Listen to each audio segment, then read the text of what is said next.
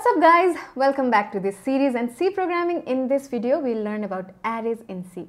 So far we have been using single variables to store a single data. Now we will learn to store multiple data together inside a single variable using an array. So let's get started.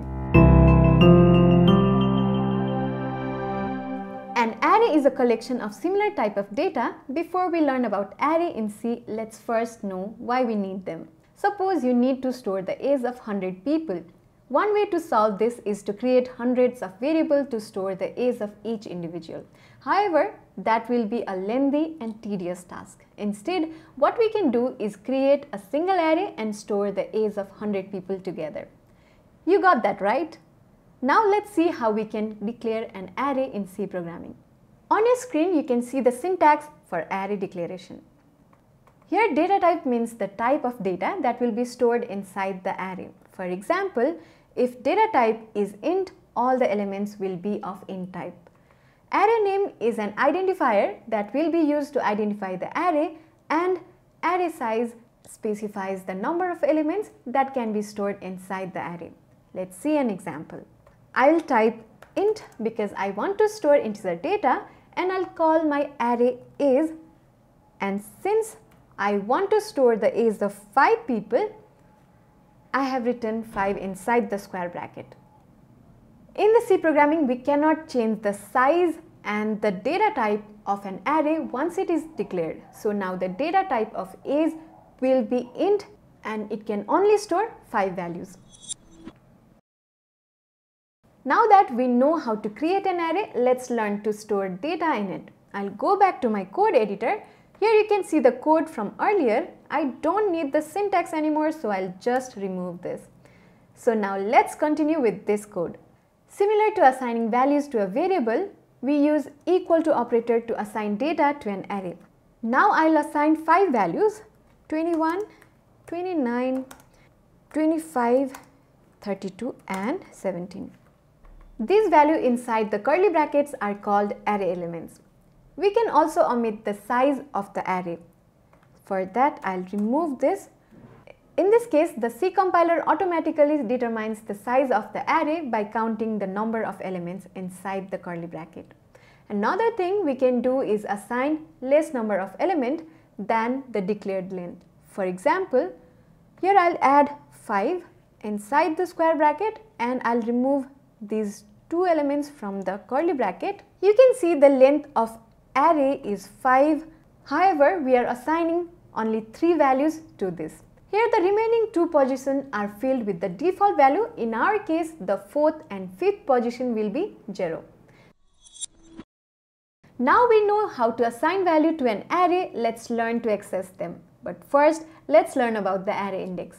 In C programming, each element of array is associated with a number. This number specifies the position of an array element inside an array and is known as array index. An array index starts with 0, so the first element of the array is present at index 0. Similarly, the second element is present at 1 and so on. We use the array index to access array element. Let me show you. Here we have our array from our earlier program. Now let me complete this program. So has include stdio.h int main, and inside the curly bracket return 0. This is the basic structure of C program, so I'll cut this and put it here. Now to access an array element, we use the array name and the array index inside the square bracket. So to access the first element of this array, we use is square bracket 0. Let me use this and print the first element. So %d comma is square bracket with the index 0, and I'll run this. As you can see, 21 is printed on the screen. Similarly, we can access second, third, fourth and fifth element by using array indices 1, 2, 3 and 4 respectively.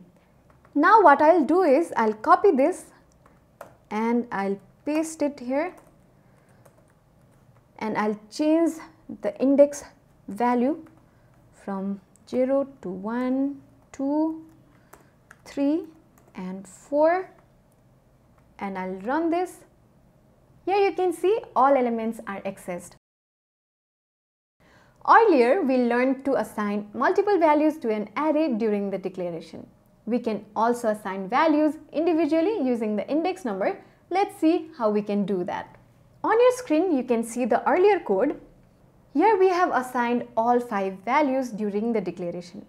Since I want to assign values individually, I'll remove this assignment. Now I can assign values individually using the index number. So to assign the first value, I can write is square bracket inside the bracket 0 index is equals to 21. Similarly, I can assign a second value at the index 1. So is inside the bracket 1 and I'll assign value 29 to this. In this way, each value can be assigned to a particular index. So I'll continue on this. I'll run this code. As you can see, each value is assigned to the array. Here this acts as a variable, so we can take input from the user and assign to it. Let's see an example. I'll remove these assignments. Now I'll ask the user for 5 input value. So I'll use print statement and I'll ask the user to enter 5 input values. And I'll use scanf to store the input values. So scanf bracket inside quotation %d comma ampersand is square bracket inside the bracket 0 index and scanf %d comma ampersand is square bracket inside the bracket 1.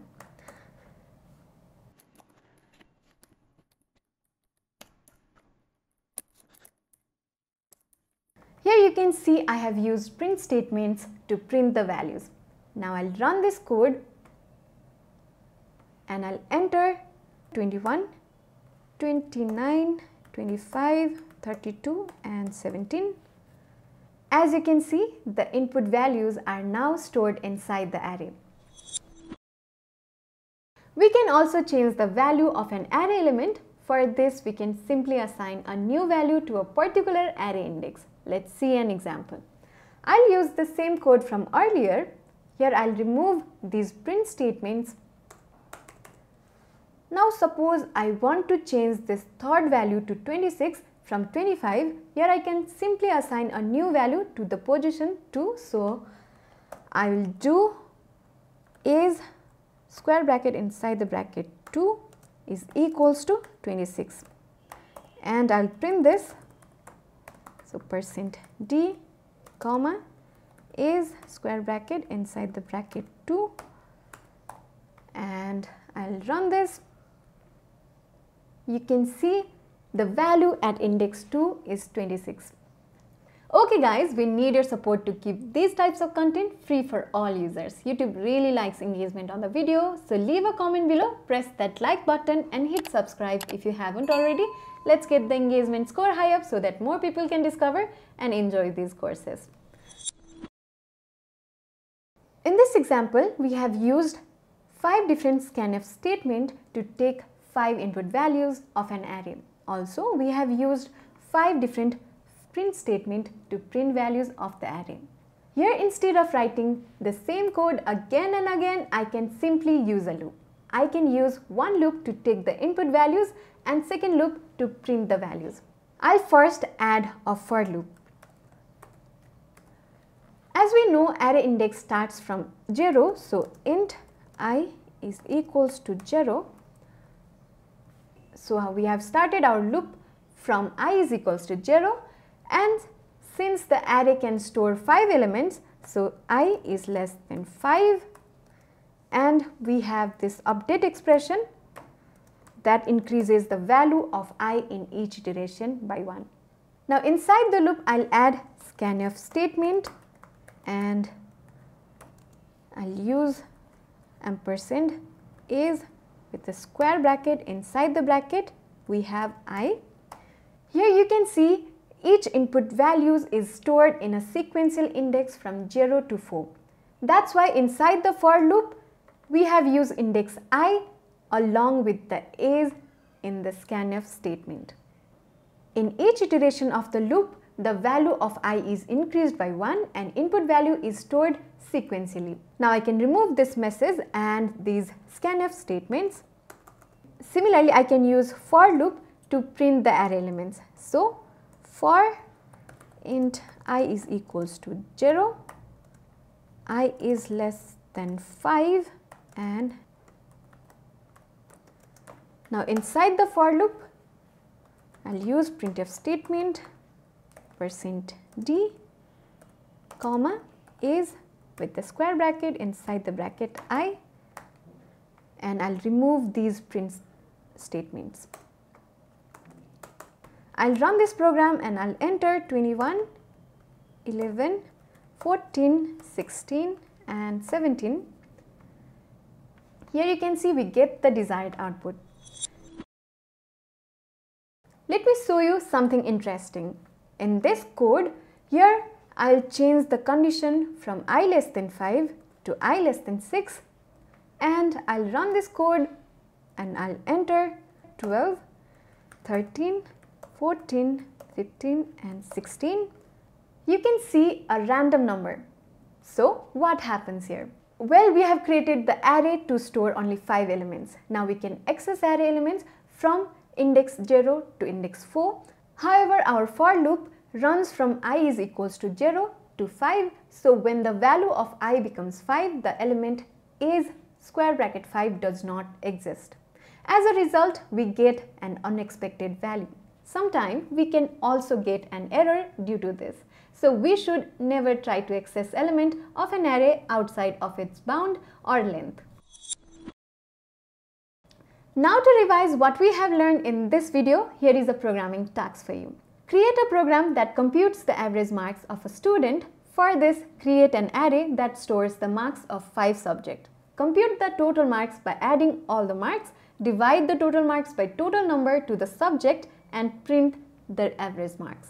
You can find the answer to this question in our GitHub repository, and also if you want to revise this concept, all these programs in this video will be present in there. The link is in the video description below. Now that we have reached the end of this video, it's time for Programiz quiz. Which value will we get when we print num square bracket 4 from the following array? Comment your answer below. See you in the next video. Happy programming!